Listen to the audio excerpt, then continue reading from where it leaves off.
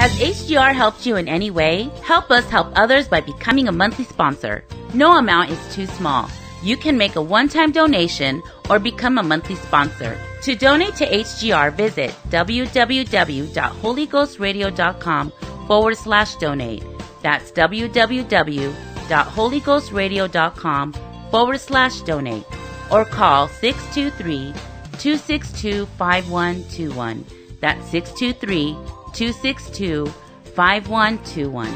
That's 623-262-5121. No amount is too small. You can make a one-time donation or become a monthly sponsor. Help us help others by becoming a monthly sponsor. We will begin with Jacob and Jacob's trouble. But I want to pick up at the 8th chapter of the book of Revelation. And I'm going to pick up one verse there because the question has been asked. When it opened the 7th seal, there was silence in heaven about the space of a half an hour. And the half an hour is a correct translation from the Greek. What is that? Turn with me to the 15th chapter just for comparison and the 8th verse, and you'll read something similar to it happening in Revelation 15 and 8. This is some of the when the vials are fixing to be poured out. And the temple was filled with smoke from the glory of God and from His power, and no man was able to enter into the temple till the 7 plagues of the 7 angels were fulfilled. You've got something similar. When things are shown in the book of Revelation going on earth, heaven generally is silent.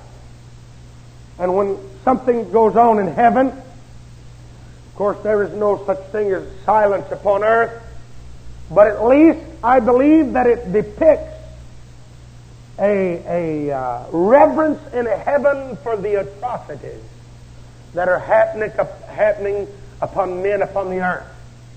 And the silence is because terrible things are fixing to happen in the 7th seal. The trumpets are fixing to sound, and so heaven is silent. And just before the vials are poured out in the 15th chapter, it's almost like it again. They are the worst of the wrath of God. And so almost God's pity, God's hand, God shutting everything off for a moment. Would we call it a moment of reverence for what is going on? The temple was closed down in heaven, and no man could go into the temple till the vials were shut. Silence in heaven and a stoppage of worship in the temple while those terrible things were happening upon the earth. Have you got it? It's simple, isn't it? Because those two comparisons let you know really what's happening. No man can go in the temple in heaven until the terrible vials are poured out. Heaven is silent and quiet. A half hour, almost like us standing in 30 minutes of silence for the Vietnam casualties and the children that are dying there tonight. It's almost as though we would do that here in church. And that's sort of what is happening now. Have you ever seen that before? I don't believe you have. Say amen. Thank God. All right, I'm going now. The 9th chapter, we gave you the trumpets. We've already covered that. I must pick up with the 10th chapter to begin our study of Jacob and Jacob's trouble. And I'm not going to read it to you. You can read it at your leisure if you've got any of that. And take it home for yourself. But here's what is in the 10th chapter. It is parenthetical. You that have a certain kind of Bible will see that. It's parenthetical. It is set in between. We are coming to a halting place. We're coming to a place where we look backwards and forwards in the book of Revelation. We're coming to the halfway point. We're coming to the middle of the week. And I'll prove to you in just a moment that the 11th, 12th, and 13th chapters of Revelations are the middle of the week. The middle of what is called tribulation. I prefer to call it Daniel's 70th week, or Jeremiah 30 and 7, Jacob's trouble.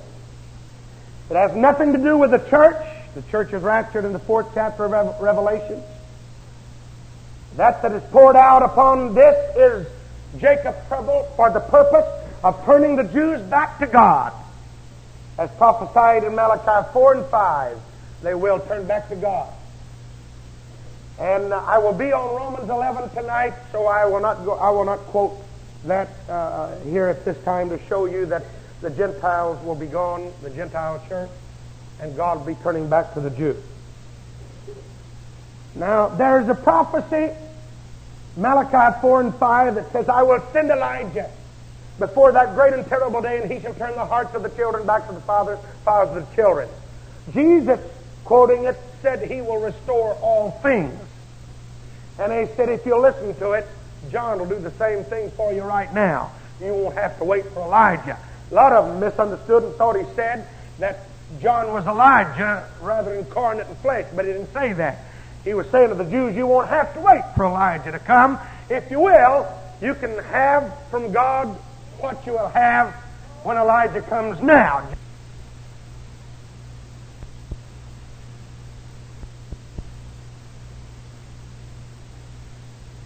Elijah said, whoa, wait a minute.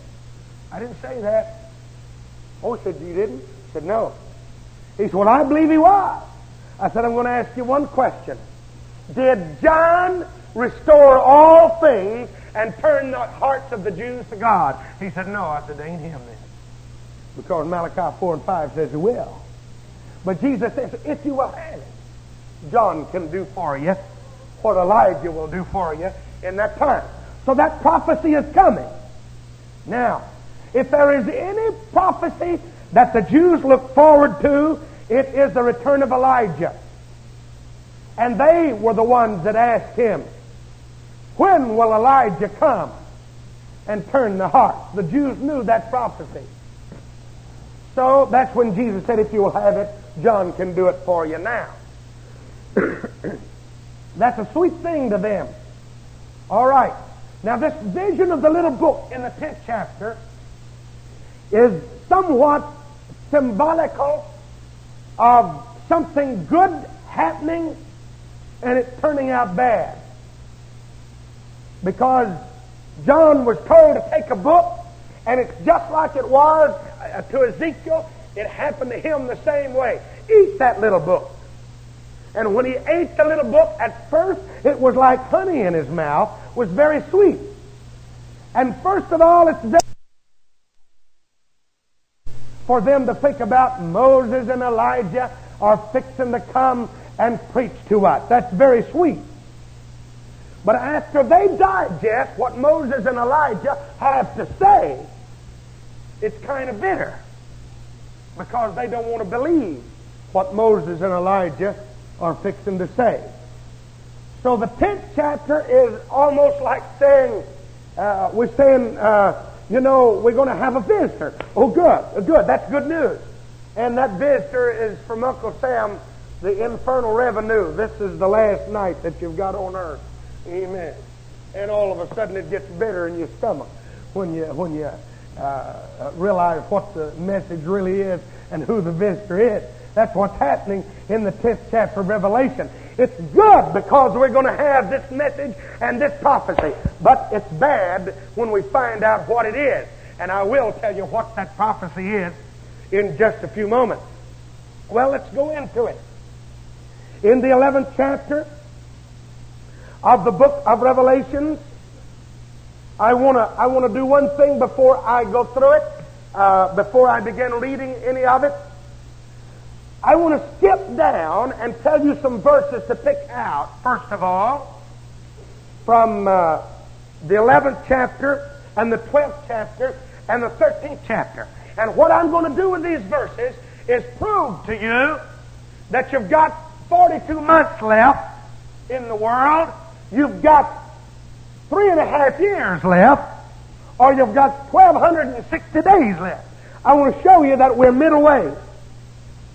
For in 11 and 2, the latter part of the verse, you read that the city shall be trodden underfoot 42 months. There's the first mention of the time element.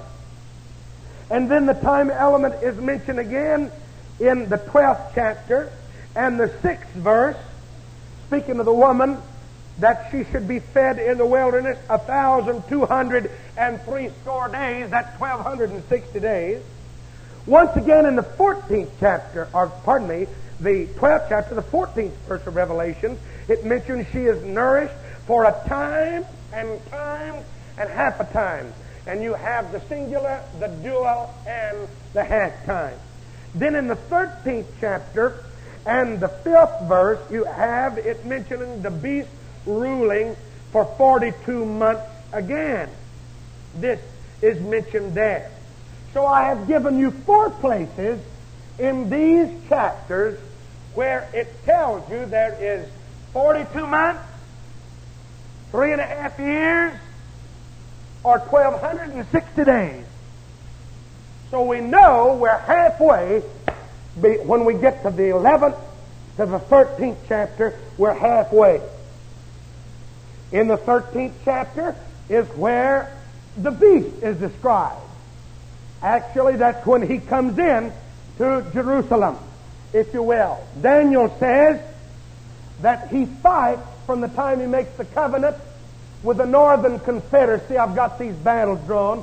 From the time he's introduced, and this is the Antichrist with his type, style, and dress that is God acceptable to the world.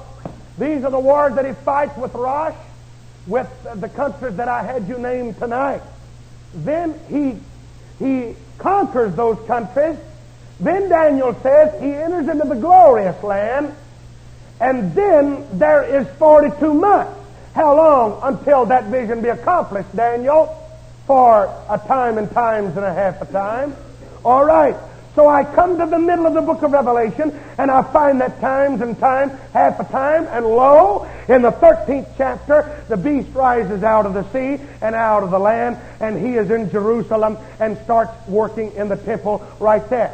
Can you see how beautifully Daniel describes him coming at the half of the week into Jerusalem, and then Revelations describes him coming at the half of the week as well. The last battle, of course, is fought. I will go in a moment to the other chapters and describe this beast just a little more that is going to be coming. But we are going to the 11th chapter. Now, why? I mentioned, is there going to be a 7-year period? Why? I'll ask this again. Why doesn't Jesus just come, take us home, judge the world, and it be done with? Because there are 7 covenants that were made to the Jews that have got to be fulfilled. And I could name the 7: the Edenic, the Adamic, the Abrahamic, the Palestinian, the Davidic, and some others I can't name. But I want to name the few to you that are important to this hour. First of all is the Abrahamic covenant, Genesis 12, 1 through 3, 13, verse 14, chapter 15 and 4, chapter 17 and 1, chapter 22 and 17, that's in Genesis. And the Palestinian covenant. Now the Abrahamic covenant said you are going to have seed as the sand of the seashore and the stars of the sky, and it is in that covenant in Genesis that he says they shall rule from the great river of Egypt unto the Euphrates. And once again I point out, here's the Mediterranean, here is Jerusalem, Galilee, and Brother Bill had a great thought last night. We're fixing to make some dog-ear flip charts that'll come down from the top of here. When I need them, I'll reach up and get them, and one of them be a map, and so the next time we teach it, we're going to have a bunch of different things. But here's the Euphrates, and the great river of Egypt is down here somewhere. This is the millennium boundary. The Jews have never had that promise fulfilled, but they shall. That is the Abrahamic covenant. Then the Palestinian covenant does about the same thing. And I could give you scriptures if you want that. the Davidic covenant promises, there shall not fail you a man on the throne. And when we get into the millennium, I'm going to show you the kind of worship they'll have, and I'll show you a temple, I'll describe the temple, and I'll describe a prince coming through that temple and being worshipped. And you'll want to hear about that. Then, of course, the new covenant, Jeremiah 31, tells us about it as well. And so these covenants have got to be fulfilled. God says you're going to plant gardens and your crops, and somebody's not going to take it away from you. You're going to have all nations come, and you're going to rule them. And they're going to come up to the temple. 10 men are going to take a hold of the skirt of him that's a Jew and say, we hear that God is with you. We shall go up and worship. And so those promises have got to be fulfilled. And God is not slack concerning His promises, as some men count slackness, but is faithful. Thank God. And so these promises have been made to the Jew. God has made them. And Paul tells us He will bring them in again for the purpose of these promises that He has made to them. Many of these promises will go right on into eternity. That's the reason that you'll have a new heaven and a new earth. And I'll describe that and tell you why it is said like that when we get there. You want to hear it? Nod your head if you do. Thursday night, we'll get there. All right. Now then, in the 11th chapter, we're going to talk about God turning back to the Jews and how it's going to be done. He says, I was given a rod and told to measure the temple, and he measured it. But don't measure the court, because it's given to the Gentiles for them to trade it down for 42 months. So they got 42 months left. That was my first mention. Then I will give power unto my 2 witnesses. They shall prophesy 1,260 days clothed in sackcloth. There you've got the days mentioned. I know how long a prophetic year is by how many days are in 42 months. You're able to figure it out. All right. Now these are 2 olive trees and 2 candlesticks standing before the God of the earth. It is almost similar to the description that is given in Zechariah of these 2 witnesses. However, John goes a little more into detail to describe these 2 men. Now these are 2 men that come. They have power to hurt those that hurt them. And it mentions the days of their prophecy. And for those who believe that these men are just 2 Jews that are going to come, you need to understand that these have power to shut up heaven, that it rain not in the days of their prophecy. And this have power is in the aorist sense, I understand, which is a past punctual action. It is not present. It is not now. But that action took place in the day of their prophecy. Now, Alfred in the Greek calls for these next chapters as them being somewhat backward and forward looking. And there are some landmarks for the type of interpretation that we have. And when I get to it in a moment, you'll understand what I'm saying. What he is saying is there is no need to try to make something out of this that's not. Who had power in the days of their prophecy to shut up heaven that it rain not? Elijah. Who did Jesus say, I will send before that great and terrible day and will restore all things? Elijah. So why fuss about it? It's Elijah. The next one that is mentioned, the 2 witnesses, says that he has power over the waters to turn them to blood, and the antecedent of course, that is the same in the day of his prophecy. Well, who had that power? Moses. Who stood on the Mount of Transfiguration with Elijah? Moses. Now, somebody said, couldn't it be Enoch and Elijah? I'm a little inquisitive. Why Enoch? I am answered because he and Elijah did not die. So they will have to come back and die. I'm going to ask you, do you really know what happened to Enoch and Elijah? Are you really ready to say? I might ask you this. Did something happen to them different than what happened to Moses? I think not, because Moses seemed as in good health as Elijah did on the Mount of Transfiguration. The whole thing, as far as I'm concerned, is an anthropomorphism, and you almost have to gargle that one, which means God appearing to do a thing. I think really, and I should say this, I think it said of Moses that he died and God buried him. But the different thing about Moses and everybody else has died, James says that the angels have a fuss every now and then with the devil about the body of Moses. They dispute with him about the body of Moses. He evidently knows where everybody else is buried but Moses. Frankly, I think that God buried him is the same kind of statement as God taking Elijah up into heaven by a whirlwind, or that Elijah was not, he was translated. I think the same thing happened between them, because the devil don't know where Moses is and he knows where everybody else is. And once again, I repeat, on the Mount of Transfiguration, Moses stood with Elijah in good health, and here he's standing in the last days. And by the way, Enoch represented nothing. You have in Elijah the prophet, you have in Moses the law and the prophets, and that is what the Jews believed in. Unto the law and the prophets, if any man speak otherwise, amen, let it be unto him a curse. Unto the law and the prophet, if any man speak otherwise, he is of course a curse. So the two prophets, and I'd be glad to talk with you more about it if you want to, out of the way. These two come and they begin to preach. And just like that book, oh, everybody was glad. There's Moses and Elijah. Good old Moses and Elijah. We've been going to the Wailing Wall for years asking them to come. And so here they finally now they've come. And what does Isaiah say that they're going to say? They shall hear a voice behind them.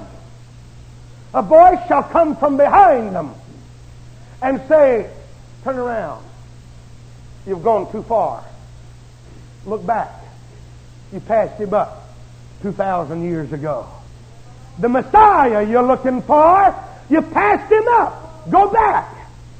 We're told that these men, after the two prophets prophesied of them, they worship the Lamb, which is, of course, representative of the manhood of Jesus Christ. They are convinced that Jesus is the Messiah. They'll hear a voice behind them, Isaiah said, saying, turn around, look back. You passed him up. You went by him. Oh no, we don't like that. We're glad you come, Moses and Elijah, but we don't like what you're saying. It's sweet in the mouth, but it's bitter in the belly when we digest what you're saying. All right? So the beast that comes out of the bottomless pit, and really is a statement from hell, that he's from hell, and that's what it is, has power over these two to kill them. And everybody's real happy. Oh, good, good. We're glad that he is dead, because these fellows tormented us. And the Bible said they're so happy about it, they send presents to one another like it is Christmas time. Everybody's happy. Moses and Elijah come back. We was glad to come. They told us Jesus was the Messiah. So we're sad about it. And we're glad that they're dead, and they don't even bury them. They just let them lie in the street. But my Lord has something to prove about himself, and that's what Paul said. If Christ raised from the dead, then we have hope. Amen.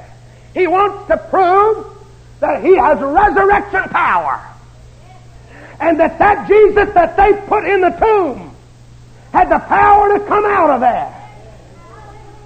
So it's strange that after 3 days, the same time Jesus was in the belly of the earth, these two witnesses come up. Somebody said, now we've had this happen twice to us. 2,000 years ago, we had a man we buried and put a seal on his tomb, and lo and behold, after 3 days he come out of there. And now here comes Moses and Elijah and tells us that Jesus is the one.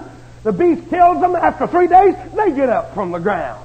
And they start going up. And brother, when they start going up, a sword comes out of their mouth and devours everybody that's around them, that's against them. And you know what the remnant does? That's the 144,000 Jews, and I'll prove it. Fall on their face, and they give doke or glory to God.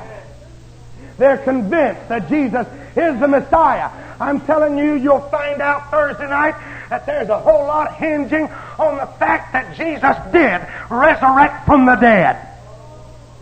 Hallelujah. There's more hinging on His getting up from the ground than you ever imagined. Because if He didn't, I won't. And you won't. Paul says we won't. Our hope is vain, our preaching is vain. You are yet in your sins, and your loved ones will not be resurrected, and we might as well go home and have a party, paraphrasing it, and forget it, because if He didn't rise from the dead, but I'm going to tell you what, He did get up from the dead. And He proves He's got the power to do it with these two witnesses. They say, it happened again. We are plagued with resurrections. Amen. The Jews say we're having resurrections all over the place. We make a mistake every time. So they go ahead and give glory to God. When these two come from the ground, the Bible said the power of Zoe, which is life. And it is the same thing. In Him is Zoe.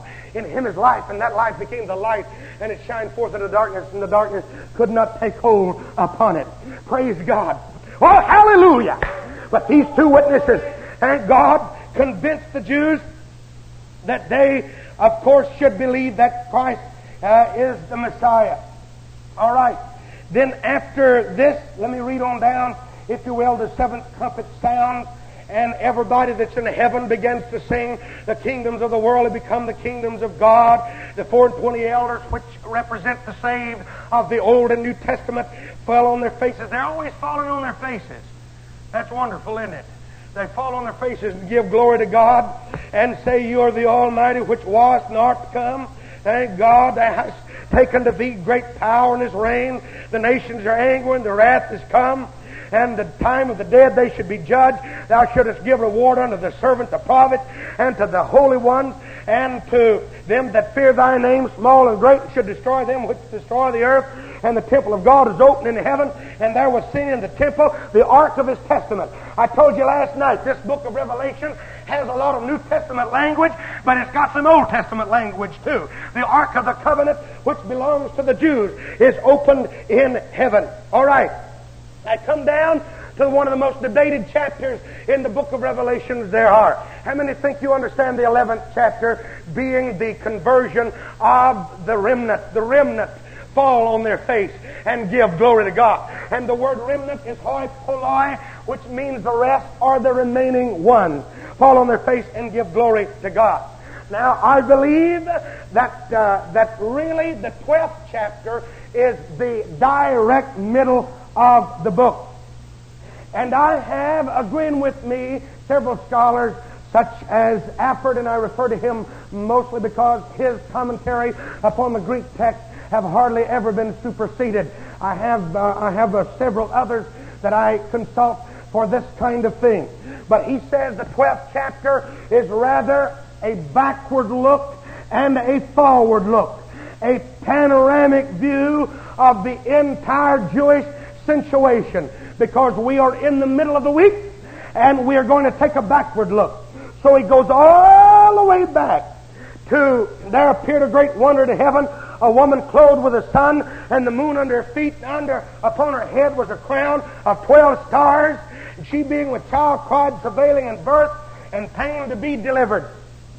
The way that you prove that woman is Israel, it is the same vision that Joseph had when he told his daddy, I had a dream. I had a dream that under my feet were these stars and the moon, and I was ruling over this.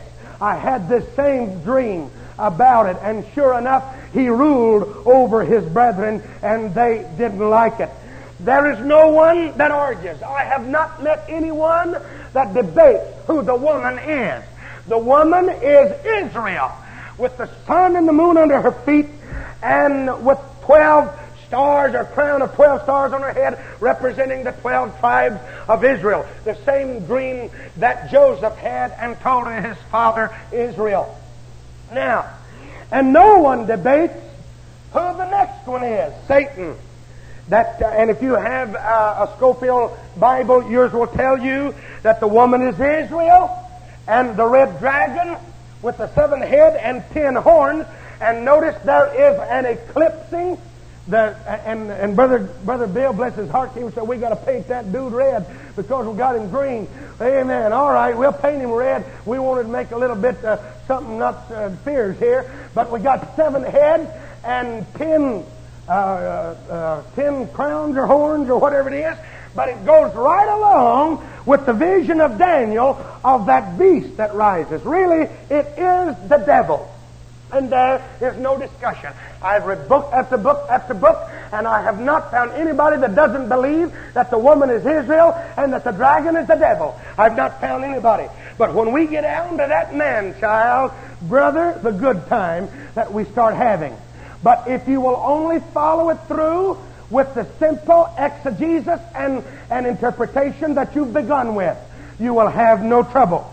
You that have Scofield Bible, once again, will see that she brought forth a man-child who was to rule all nations with a rod of iron. Somebody get me Psalms 2, if you will, and be ready to read it for me right now, Ricky Ryan, in just a moment. All right. And her child was caught up unto God and to His throne. This woman was going to bring forth this child. You that have Scofield, read the child is Christ. That's it. The woman of Israel brought forth that man-child. All right. Now, I run into a preacher not long ago that said he believed that the man-child was the remnant, the 144,000. I've heard him say they believe that it is the church. But I want to point out to you that the church is not referred to generally in a masculine sense. And the correct translation, the correct wording for this is she brought forth a male son. It is neither man nor child here. Back up in the 2nd verse, she brought forth a child. It is teknon in the Greek there. But down here, it is arsen weon, which means a male child. Now, if I am going to say a man, in differentiating between man and animal and other beasts, I say anthropos. If I am going to say a man in differentiating between a man and a woman, I say arsen or arsenos, either one. This makes it a definite stipulation of gender. It is of male gender. He brought forth a definitely singular male son. All right? Does that help you out? Brought forth a male son who was caught up to God. Who was the male son that came from Israel, that was resurrected and caught up to God? I believe it was Christ. If I had Alfred's here tonight, I would read it. I've got it in the office and I started to bring it and read it, but I can quote it to you. He goes on down, and here's what he has to say. And who was to rule all nations? The word who there in the Greek is hos. It is a relative pronoun and a pronoun of personal identification. And he said, here is a landmark to determine whether you interpret the Bible true or to your own welfare and life. He said, so far, everyone agrees that the woman is Israel and that the dragon is the devil. It just appears that way you take it. If you come down and take that son that the woman brought forth and make it any other thing than what is simply understood, then you are stepping beyond and are going into error, because he said the host, which is a relative pronoun showing personal identification of a male son, will throw you into an error. As far as I'm concerned, you're making the biggest blunder on Bible interpretation to say it is any more than the male son who was caught up, or who shall rule, who was caught up to God's throne and shall rule the nations with a rod of iron. Read me who we're quoting from. Who was this talking from? Read it in Psalms. This is a messianic psalm of David. Read it. All right, they take counsel against the Lord and His anointed, saying, all right, read on. All right. All right, so the word there is break. He shall rule is the word break. It is the same word used in Psalm. He shall break the nation. Here it says he shall break the nation. I don't believe the saints, I don't believe the Jews will ever break the nation or shatter the nation. I believe there's only one that can break the nation, and that is that male son who came forth from Israel and was caught up to God and his throne. Now, I will be on that probably a little more tomorrow night with a little more definite instruction about that. Now, the woman flees into the wilderness, and she has a place prepared of God that should feed her 1,260 days. So now I've got the woman, I've got the devil, and I've got Christ, which was crucified and is resurrected. Now then, I come back to the woman. We have kind of taken care of her history. So we come back to the woman. And the woman flees into the wilderness. That's what we showed you. That's the reason that Edom and Moab is going to be spared by the Antichrist. Because Edom and Moab involves the same wilderness where the Jews were in one time. And he says, I will hide them there again. I told you last night that Isaiah said, relative to Edom and Moab, take in my outcast. Take in my outcast. And be thou a covert to them, O Edom and Moab, until the storm be passes over. Thank God. So God is going to preserve them. You're going to read how it is to be done. Just a little bit later on, how that the woman is going to go into the wilderness. All right, there once again, she's going in the middle of the week, and God's going to take her to the wilderness. This is the Jews in general. This is Israel in general. All right, then there's war in heaven. Michael and his angels fought against the dragon and against the angels and prevailed not. Neither was there found any more place in heaven, and the dragon was cast out. The old serpent called the devil, Satan, which deceived the whole earth. He was cast into the earth, and his angels was cast with him. I believe that this is a historical view, once again, of what Isaiah saw. I saw the devil cast out of heaven, and that is where he drew some with him. He said in Isaiah, I will be like the Most High. I will be above the throne of God. I will be like God. The five I wills of the devil in Isaiah. I believe this is a backward look at the devil, and then he brings us up to date with him. And I heard a voice saying, in heaven now has come salvation and strength, kingdom of our God, and the power of his Christ, for the accuser of our brothers cast down, which accused them before the throne day and night. And they overcame him by the blood of the Lamb, thank God, and by the word of the testimony. They loved not their lives unto death. But therefore, he says, rejoice, ye heavens, ye that dwell in them. Woe to the inhabitants of the earth and to the sea, for the devil is coming down unto you, having great power, because he knows that he has a short time. Some of you remember me preaching on the frantics of the Satan. He gets all worried sometimes. He don't know everything, and so he gets all disturbed. But he knows he's got a short while. All right. Now, when the devil saw that he was cast into the earth, he persecuted the woman which brought forth the male son. And the woman was given 2 wings of a great eagle, that she might fly in the wilderness into her place. And when you read of that woman going into the place, it brings you up to a specific time and a specific place. Otherwise, it could be her history. Otherwise, it could be before. But when it says that she is given that for 1,260 days, that means we're talking about her right now going in to the end time. This is the woman Israel, where she is nourished for a time and times and a half a time from the face of the serpent. And the serpent cast out of his mouth waters of flood after the woman, that he might cause her to be carried away of the flood.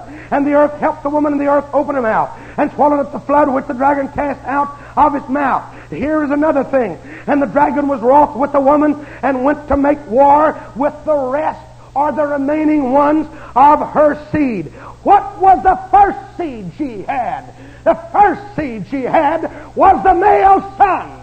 The second seed and the rest of the seed will be the 144,000 sealed of the 12 tribes of Israel from the 7th chapter of the book of Revelation that we've already got for you.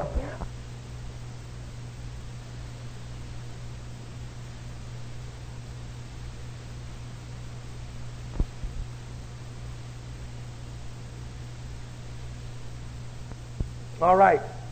Now then, there was, I think that you've got it. Do you understand what I'm talking about? I'm identifying tonight some personages for you.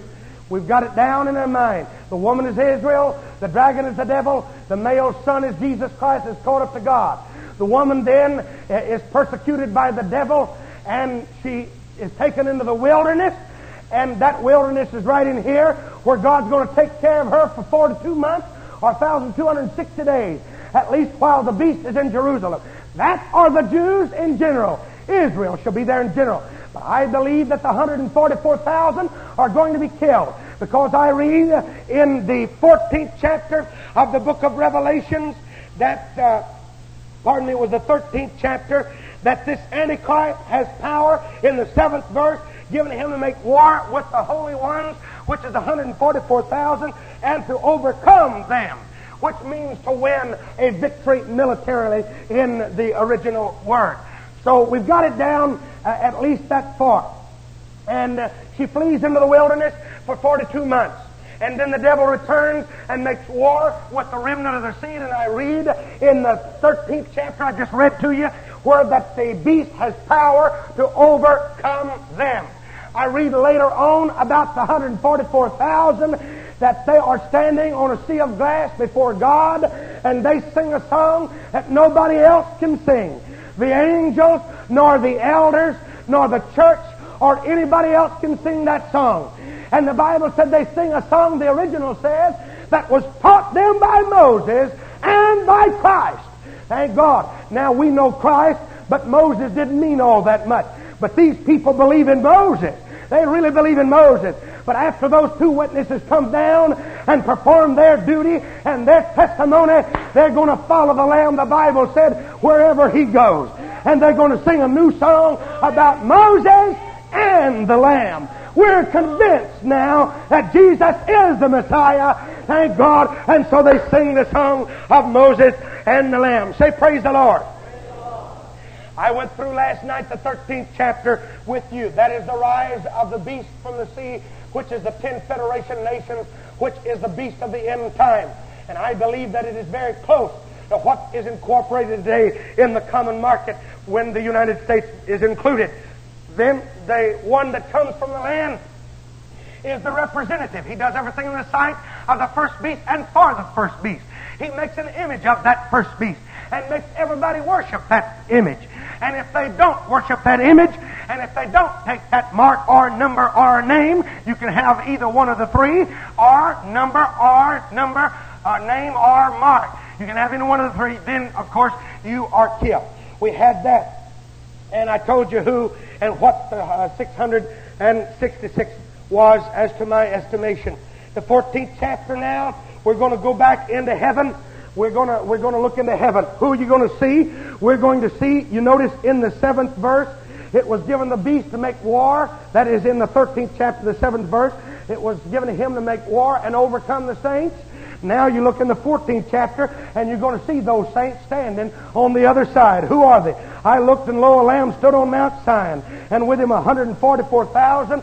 And you read from the 7th chapter of the book of Revelation that the 144,000 are of the 12 tribes of Israel, of the tribe of Gad, Asher, Zebulun, Issachar, Nephthalim, Manasseh. Joseph takes the place of Dan because Dan was steeped in idolatry. And so they stand having his father's name written in their foreheads. Now I heard a voice as from heaven, the voice of many waters, the voice of a great trumpet. I heard the voice of harpers harping with their harps. And as I told you, they sang, as it were, a new song before the throne and before the four beasts and before the elders, which are the representatives of the church. No man could learn that song but the 144,000 that were redeemed from the earth. These are which are not defiled with women. And I preached from that the other night, so I'll not go into it. These are they which followed the Lamb whithersoever he goeth. These are redeemed from among men, being the first fruit. These are Jews, in other words. In their mouth was found no lie, nor pseudo, which is lie or guile, for they are without fault, and before the throne of God is added, it is not in the original. Interpolation. All right. I saw another angel fly in the midst of heaven, having the everlasting gospel. Now, to preach unto them which dwell upon the earth, so that every nation, kindred, tongue, and people, saying with a loud voice, fear God and give glory to him, for the hour of his judgment is come, and worship him that made heaven and earth, and the sea and the fountains of water. I've got to stop here long enough Somebody and everybody wants to know what gospel are they preaching. It is not the gospel of the Holy Ghost. Because when the church is gone, that gospel is not going to be preached anymore. You do not find the word church mentioned in the book of Revelation after the 3rd chapter until the tribulation is over. It's not mentioned again. You do not find repentance. You do not find baptism. You do not find Holy Ghost after the 3rd chapter of Revelation until after the tribulation. This is dealing with the Jews. It is the turning of them back to God. There's 2 witnesses come and preach to them and convert them and to give glory to God. We see them standing in heaven singing a new song about Moses and the Lamb. All right. Thank God. So, what message is being preached? Well, let me tie this in and show you. You remember I told you that Jesus went into the temple, took the book from the hand of the preacher, and he read to them from Isaiah 65, 61. And here's what he read. The Spirit of the Lord is upon me, because he has anointed me to preach the gospel to the poor, to set at liberty them that are captive, and to bind the broken heart, and to proclaim the acceptable year of the Lord.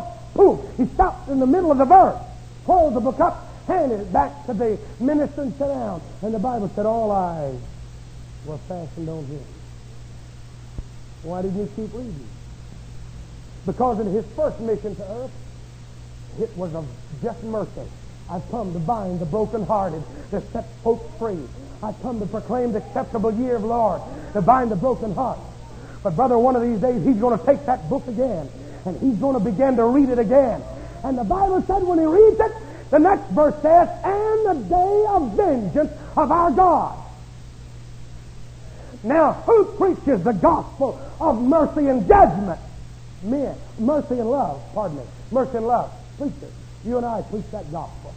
Good tidings. Who's going to preach this one of judgment? Angels. It won't be men. Mine tonight is not to start telling you that judgment is here tonight. I'm telling you that judgment has come. And everybody fear God. Here's the message they say. Fear God and give glory, for the day of His judgment is come. See what I mean? But that's not my message. My message is this. There is a fountain filled with blood, drawn from Emmanuel's veins, and sinners' sons beneath that flood lose all their guilt, is saying, I preach Calvary. I preach redemption. I preach that judgment is coming, but it's not here now. But the everlasting gospel is going to be preached not by men, but by angels. And they're going to say, fall on your face and give glory to God, because the day of His judgment has come. Thank God. That is the everlasting gospel. Have you ever seen it before? I've had that asked me time and time again. And I hope that you are able to understand it from what that I have given you then. Now, the beast is doomed. The beast is doomed. You've got in the rest of it, the the doom of the beast worshipers are pronounced. And that goes on to the rest of it. The fall of Babylon is announced. Now, I've got this depicted here. Babylon really is the beast. You've got the Antichrist depicted here, the 10 toes, the 10 horns, and the little horn. You've got him depicted here. You've got him depicted as the dragon with 7 heads and 10 horns. You've got him depicted here in the 17th, 18th chapter. Yes. As a lion with 7 heads and 10 horns once again, because 7 heads is 7 mountains on which Rome sits, and the 10 horns, the 10 kings, which receive power with him for 1 hour. But there's an old woman riding him, and she calls herself the mama, the mother. But the Bible calls her the mother of harlots. It is the ecclesiastical part of Rome. It is the church part of Rome. And she's got in her hand a cup. And it's wine, but it's really, the Bible said, the blood of saints that she has martyred. Prophets and preachers, she's full of it. She's got that cup in her hand. Now these 10 kings are going to go along with that old silly woman for a while. It's really silly. She is politically a power at heart. But she still tries to hold on, and you can do anything you want to in the world. Just come tell somebody about it. Pay your penny in the offering, paying your penance, and I'm not knocking anybody. I'm talking about a system and a religious system, if you please. But you do your penance, and that's all. Take care of it, you see. But still it's really paganistic, but she still holds on a little bit to something kind of old-fashioned, like Jesus Christ every now and then, you know. And they'll do the Hail Mary and put Jesus in there with her, but they'll still hold, and it's kind of a silly position. Now, I'm going to tell you what, if I'm going to go out and live it up and drink and carouse, I'm not going to go tell nobody about it. When I get ready to quit, I'll come before an altar and repent and tell my God all about it, and He'll forgive me. I've got that in my Bible. Hallelujah. But these 10 nations, the Bible say, really hate her. Now, I'm not going to read everything, but you're going down in the 14th chapter, and you've got the rest of the worshipers of the beast image. Then you've got the vision of Armageddon. Then you've got the 7 vials that begin to be poured out, and I'm not going to cover the 7 vials because they're depicted boils, blood on the sea, blood on the rivers, great heat, darkness, Euphrates, which is the last battle, preparing the way for the kings of the east, the last battle, which is Armageddon and hell. You've got those things that are coming. But now if you'll go to the 17th chapter, we're going to start seeing the different views of Babylon. We're going to start looking at that old woman and great Mr. Babylon. And of course, Babylon is confusion. It comes from Babel, which means house of God. But when you change it that much, it becomes confusion. And I saw the woman drunken with the blood of saints. That's what's in that cup. She has a wine glass in her hand. But that really is the blood of saints, and with the blood of martyrs of Jesus Christ. And when I saw her, I wondered with great admiration. And the angel said unto me, why do you marvel? I'll tell you the mystery of the woman and the beast that carried her, which had the 7 heads and 10 horns. The beast thou sawest, which was and is not, and shall ascend out of the bottomless pit, and to go into perdition. And they that dwell on the earth shall wonder, whose names are not written in the book of life from the foundation of the world, when they behold the beast that was and is not and yet is. Here is the mind which hath wisdom. The 7 heads are 7 mountains on which the woman sitteth, and that is Rome, built on 7 hills. And there are 7 kings, 5 are fallen, one is yet to come. When he cometh, he must continue a short space. The beast that was and is not, he is of the 8th, and is of the 7th, and goeth into perdition. All those verses are saying is, there are several kings here, and then there cometh another, but the 8th one is of the 7th one. In other words, the Antichrist, which is from the beast from the sea, is of the one from, or the beast from the land is of the one from the sea. One is from the other. And he takes over the power of these other kingdoms, but he is the final and the last one. The 10 horns which thou sawest, the 10 kings, which have received no kingdom as yet, but have received power as kings 1 hour or a short while with the beast. These have one mind, and shall give their power and strength unto the beast. These 10 nations. Then shall they make war with the Lamb, and the Lamb shall overcome them, for he is Lord of lords and King of kings, and they that are with him are called, chosen, and faithful. He saith unto me, the waters which thou sawest where the whore sitteth are peoples, multitudes, nations, and tongues. And the 10 horns which thou sawest upon the beast, these shall hate the whore, and shall eat, or shall make her desolate and naked, and shall eat her flesh and burn her with fire. For God hath put in their hearts to fulfill his will, and to agree, and to give their kingdom unto the beast, until the words of God shall be fulfilled. And the woman which thou sawest is that great city which reigns over the kings of the earth, and Rome ruled longer over the earth than anybody else did. All right, even longer than the United States. We hadn't ruled the whole world. We tried a little bit, tried to help them out at least, and hadn't done that. Amen. But these kings that are here, these 10 federations, they really hate that old woman part of Rome. They really hate the religious part of her because it's a drag. This one fellow that's going to be the ambassador, he is going to be one that doesn't care for any God but himself. And so that old woman is going to be a holdback to him. You see what I'm talking about? All right. The Bible says that he is a homosexual. Therefore, he will not like her. For that reason, I can prove that too. He shall not regard the God of his fathers, which is a statement related to the Jews. He will be an apostate Jew, and he will not have any regard for the desire of women.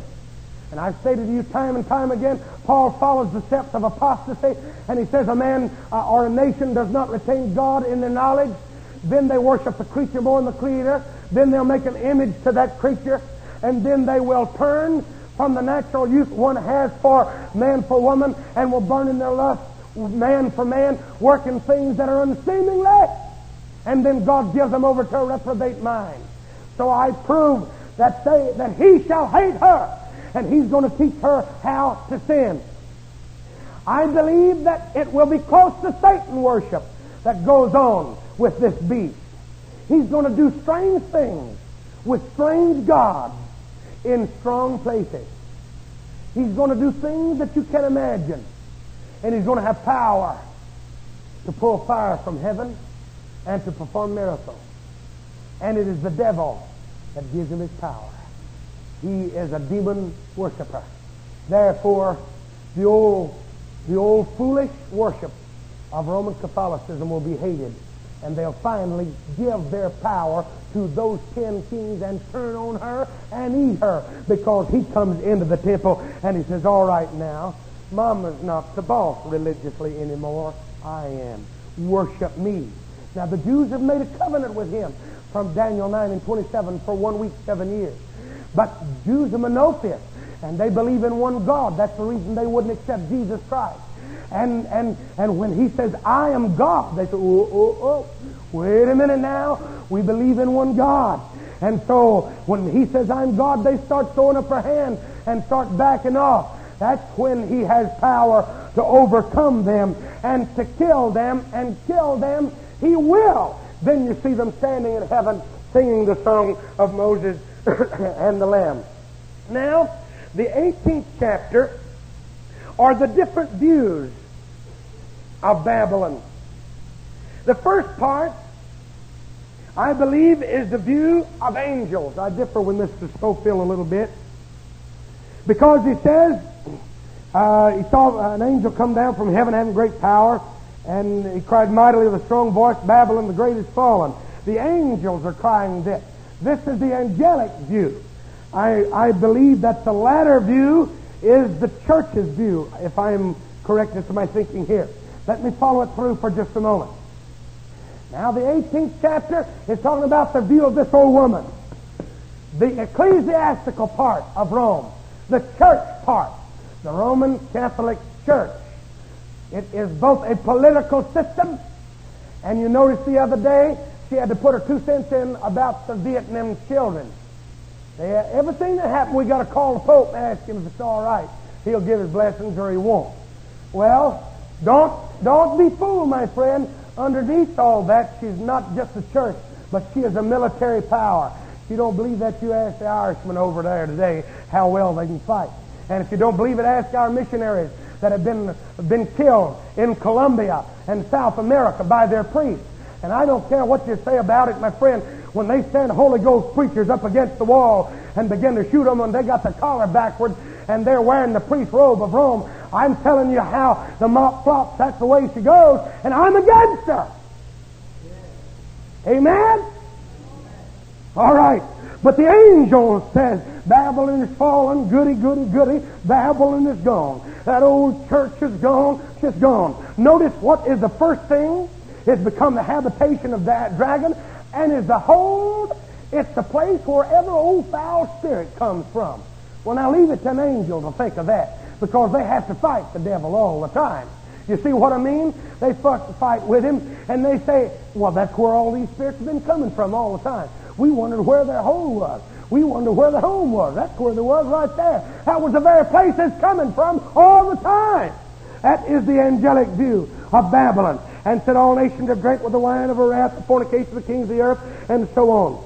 When you go down to the 9th verse, you'll see the human view of Babylon, the kings of the earth. This is a merchant's view. They start crying and weeping. Oh my, what are we going to do now? Because her ships and all of her money and all of the gold one religious leader was leading a preacher through the Vatican and was showing him the papal treasure, and the priest said, "Sir, no longer does the church have to say, 'Silver and gold have I none.'" And the preacher said, "Yeah, neither can the church say, 'Rise up and walk,' either." Amen. I tell you what, I'd rather be able to say, "Silver and gold have I none," and be able to say, "Rise up and walk," than vice versa. All right.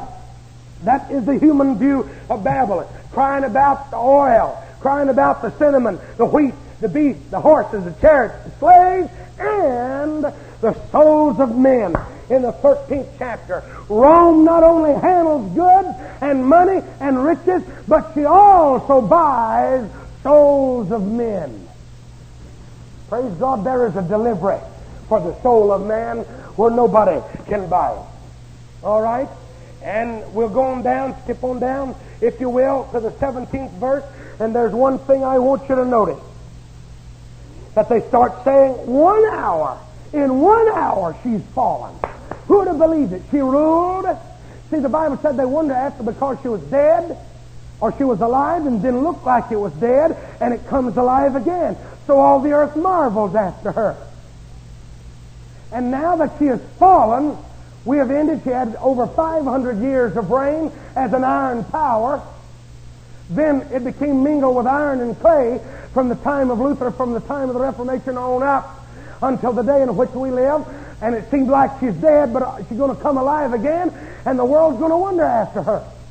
Then, my friend, it says that she's destroyed, and everybody's going to say, "I can't believe it. In 1 hour, such destruction has come."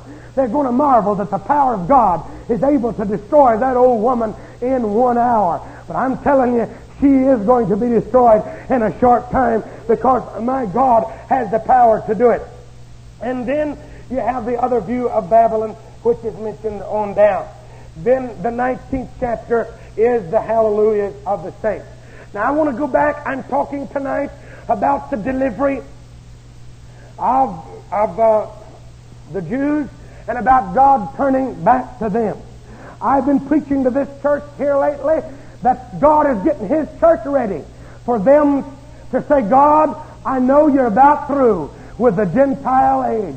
Get me Acts 15, where James stands up and says about the tabernacle of David being rebuilt and the time God is visiting the Gentiles for the bride. And then I'm going to Romans 11 tonight and wind it up there, if you will, for this particular situation. Amen. But I want you to see the picture tonight.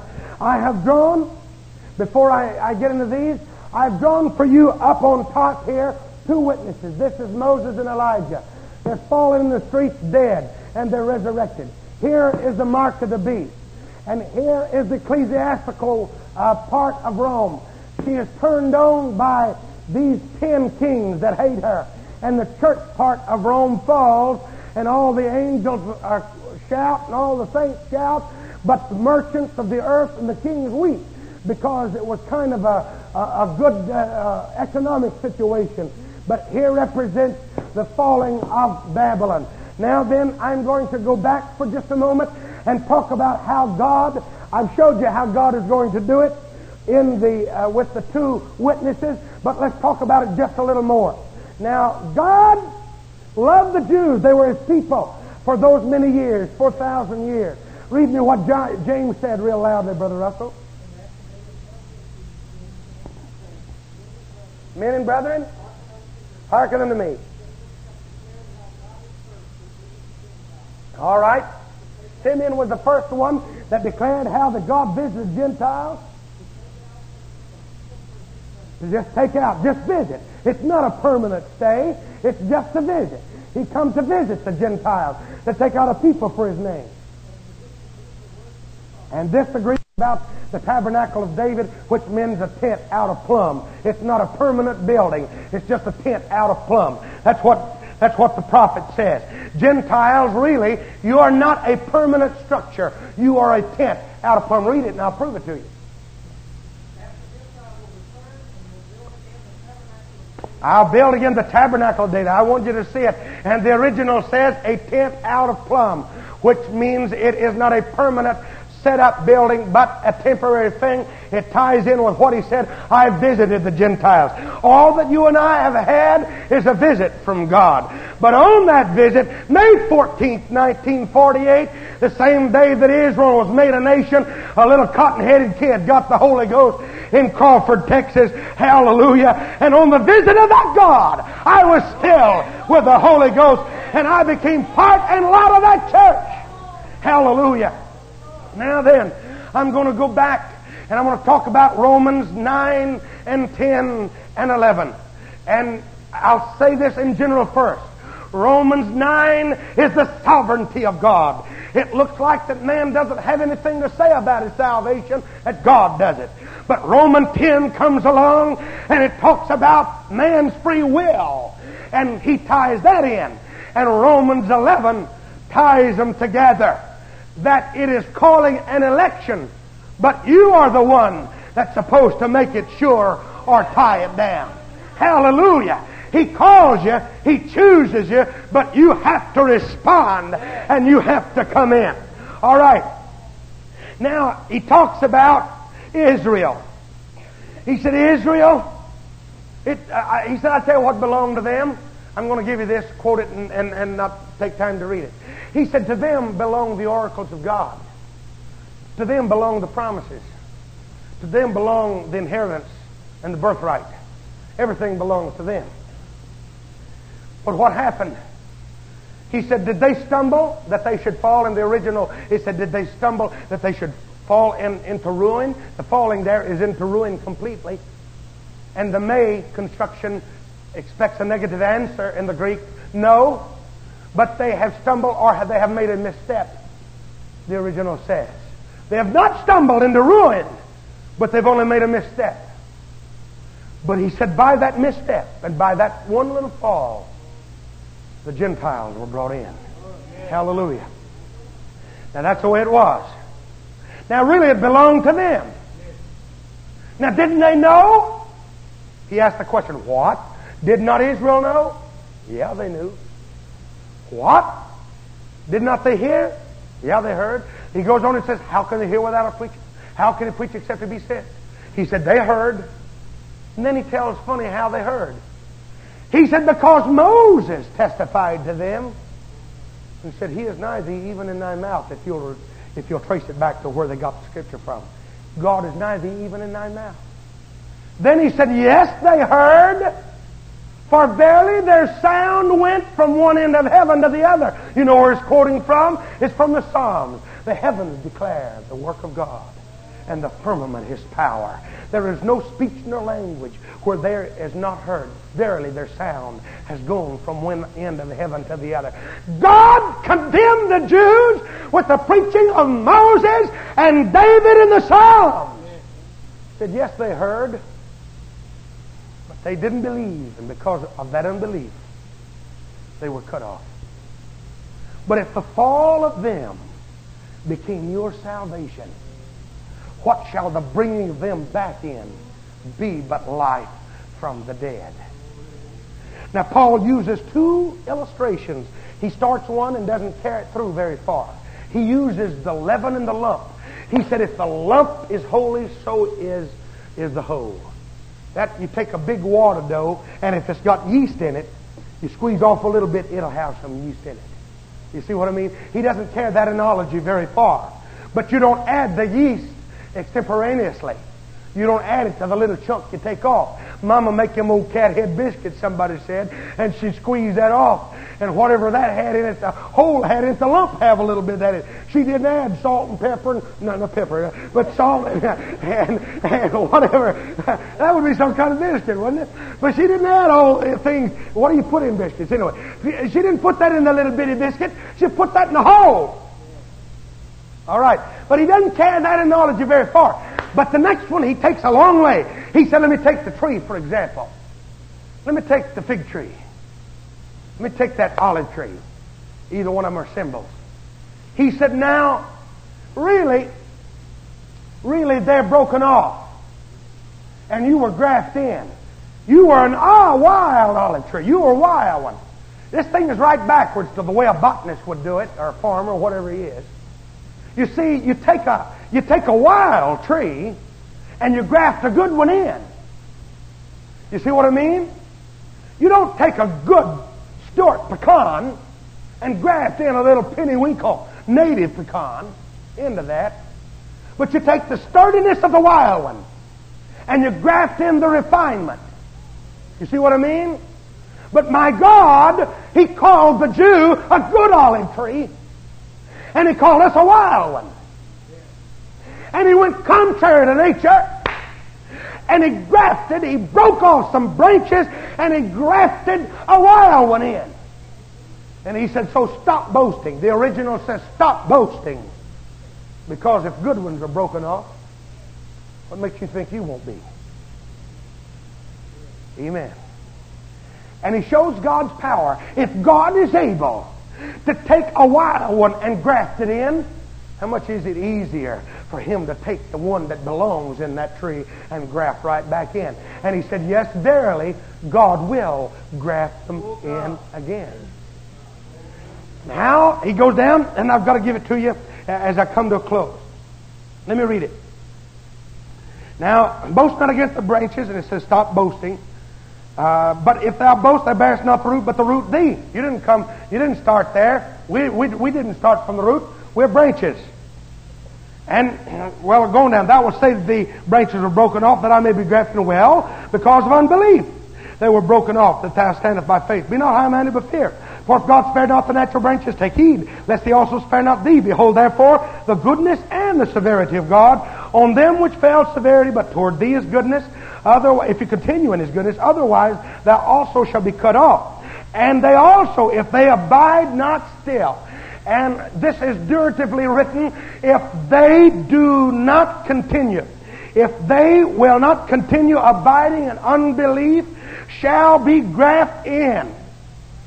Glory, glory. For God is able to graft them in again.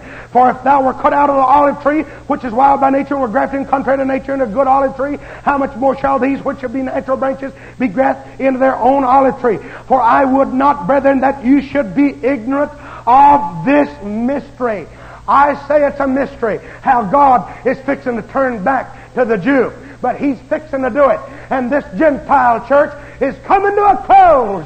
It's a mystery how that we even got in, and it's more of a mystery how that God's fixing to bring them back in. But I believe that I'm preaching in the last hours of the Gentile church in this world. Read on down. For I would not have you to be ignorant of this mystery, lest you be wise in your own conceit, that blindness or hardness in part is happened unto Israel, or to Israel, until the fullness, and the original says, until the full number of Gentiles be come in, and then Israel shall be saved. Have you got it? So blindness has happened to them until the full number of the Gentiles be come in, and then all Israel shall be saved. God will graft them in again. Thank God. And I will send a deliverer. He'll turn away from the ungodliness of Jacob. For this covenant that I've made with them, I'll take away their sins. And he goes on and talks about there is no regret with God. The gifts and callings of God are without regret, the original says. He doesn't back up and regret what He has done. But I'm telling you that I have brought you several times to the same place right here, that this church is fixing to go home and be with the Lord, this Gentile church. That's all He wanted, was a visit here. And then He's going to go back to the Jews, and He's going to let them rule and reign. He promised them, and He said it could happen, and He said it would happen. Thank God, the devil's going to be bound, and they're going to rule from the Nile to the Euphrates. That's going to be their country. There'll be other nations outside of that, but they're going to have to go up Jerusalem to worship. Oh, brother, something's going to happen to the spirits of men. Something's going to happen to every animal. It says that a child shall play upon the hole of an asp. And it's not going to hurt that child. It's not going to sting it anymore. If you know what an asp is, it's a little bitty worm type thing. Well, I guess that's what we used to have out in West Texas. And if you sit down on one, you'll rise again. But they're not going to hurt you. I believe wasps are going to quit stinging. And serpents are going to quit biting. Oh, yeah. You're going to look up the road and you're going to see a little child coming, and he's going to have one arm flung over a bear and one flung over a lion and going to waddle down the road like it's a couple of dogs. Something's going to happen because the devil is going to be bound. And God says, I'm going to give the Jews the rule of peace upon this world that they have been asking for.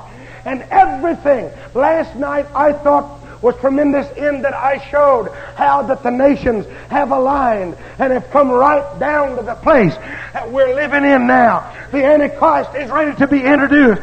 He's ready to be announced. And the church is filling up. Praise God. Brother Andrews came to me last night and we was up here. We was praying with Sister Sotomayor here. And he said, you know, wouldn't it be something if this is that last one that makes up the full number of the Gentile church? If we're travailing and we're praying, God has got a last saint somewhere in this world, and when He fills that one with the Holy Ghost, it's going to mean that completed number. He's always dealt in fullness. When the fullness of time came, God sent forth His Son, made of a woman, made under the law. When the day of Pentecost was fully come, they were all accord in one place.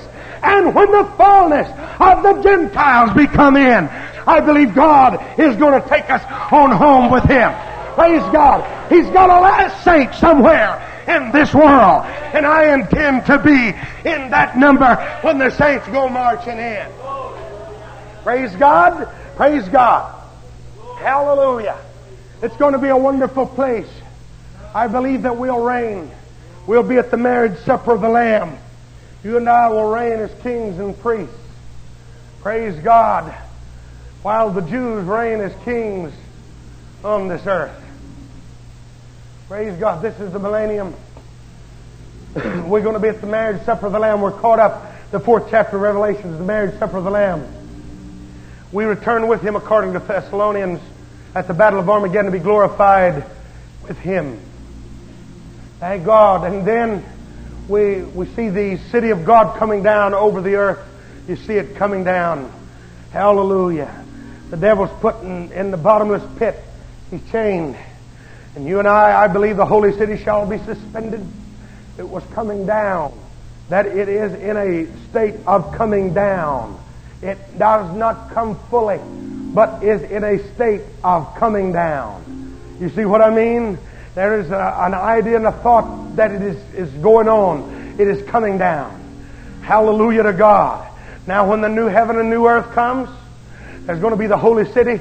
Then it says the gates are not going to be open at all, are not going to be shut at all. We can go in and out. We're the bride. Hallelujah. But on this earth, it's going to go on. You're going to build houses and inhabit them. Children are going to be born. Not going to be any meanness anymore. Just a few things. I'll tell you about what it's going to be like. We're going to build houses and inhabit them, I said. We're going to plant. Those that live around Jerusalem and not of Jews are going to have to go up or don't rain on their crops. They have to go up. This is the plague that shall be on Egypt if they go not up. There'll be no rain on their crops. So they got to go up. Hallelujah. The Jews are the ones that are ruling. They're ruling the whole earth. 10 men, as I said, take hold of the skirt of one Jew and say, we hear God is with you.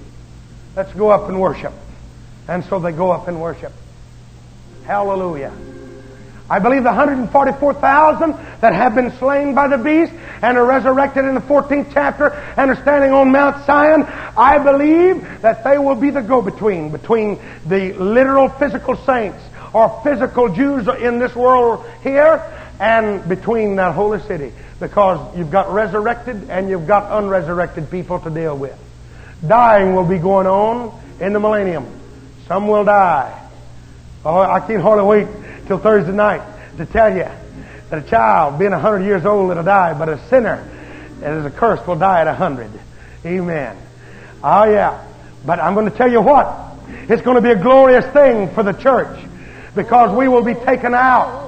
Watch and pray that you may be accounted worthy to go, fly out of these things that shall come to pass and stand before the Son of Man in that day and in that hour.